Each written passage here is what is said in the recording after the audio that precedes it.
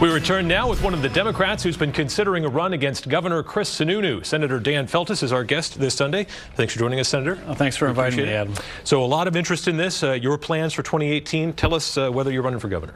Well, certainly am honored by a number of folks that I respect greatly who have encouraged it and honored to be part of the discussion.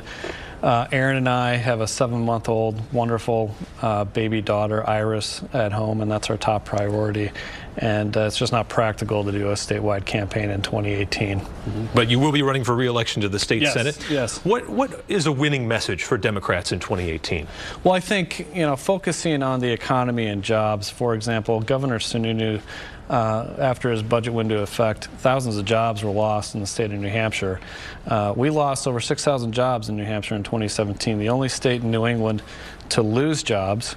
Bulk of which coming in after Governor Sununu's budget went into effect. His budget gave massive tax breaks, additional tax breaks to big corporations, many of which with headquarters out of state, and it didn't drive job growth.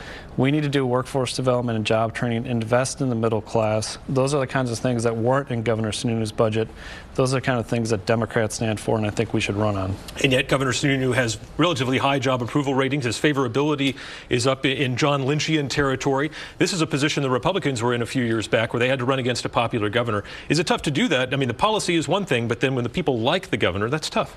Well, I'm not a pundit, but I can say that, we hear a lot from the press about approval ratings, this, that, the other thing. I can say that the press doesn't talk too much about the thousands of jobs that were lost under Governor Sununu's watch. And I think no one's entitled to anything in politics, Adam, even if your last name is Sununu. Let's get into some of the issues. Medicaid expansion just was passed in the Senate. You wanted to add some workforce development aspects to this. Tell us about that aspect of what you wanted to add to the bill and why it didn't end up in there. Well, we believe in work, and we believe in creating pathways to work and independence, and certainly Democrats offered that amendment to fill a gap in the existing legislation. Overall, really appreciate the work of Senate President Moore, Senator Bradley, working together in a constructive bipartisan fashion. That's not the bill I would have drafted on my own, but it's a reasonable reauthorization to help 50,000 folks keep their health insurance, and it's the single most effective way to combat the opioid public health epidemic. Bail reform is another priority of yours. That'll be coming up for a vote in the full Senate soon. We see the courts are also probably going to get involved with more of a national effort here. Your legislation has been worked on and constrained. How do we ensure that the courts don't take this in a direction that I guess is too lenient on offenders? Sure. Well, bail reform actually passed Senate Bill 556, bipartisan. Right. It was on the consent calendar. Certainly the courts are taking some efforts too. But at the end of the day, bail reform is about economic opportunity.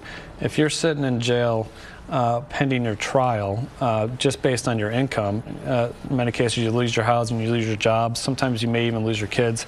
That's not good for anybody. It's not good for the criminal justice system, and it's not good for protecting taxpayers.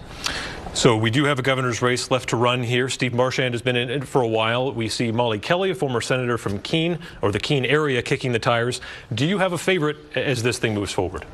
Well, certainly, you don't know what the field is until people file in June. There's a lot of time between now and the election day, but I can say I have great respect for Molly Kelly. I served with her in the state Senate. I knew her when I was a legal aid lawyer representing low-income folks, veterans, seniors, victims of domestic violence, and had an opportunity to work with her. And so I have great respect and appreciation for her work. Steve, I don't know as well, but I do appreciate some of the things he's been saying. All right. Senator Dan Feltus, we appreciate your time today. Thanks for joining us. All right, that wraps up this edition of Close Up New Hampshire. Thanks for watching. We'll be back next week. Have a great Sunday.